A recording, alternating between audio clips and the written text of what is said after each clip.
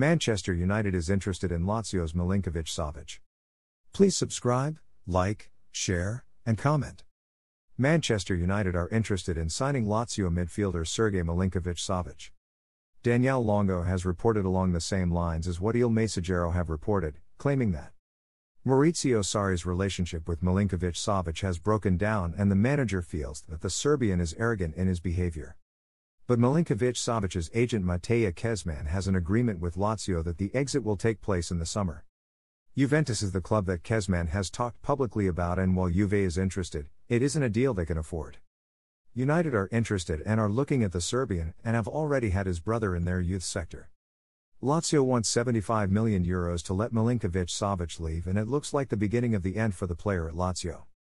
Thanks for watching.